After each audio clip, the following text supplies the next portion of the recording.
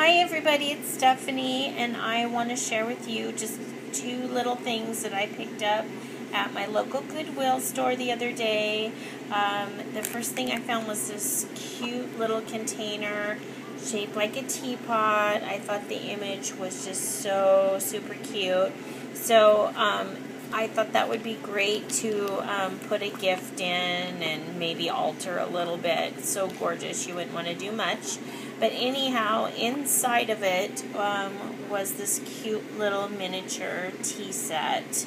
So I thought that was an awesome little find, little treasure there. And I only paid 49 cents for it. So really a great deal. Love that. And then I just found three packages of this little pearl trim in different colors and different sizes.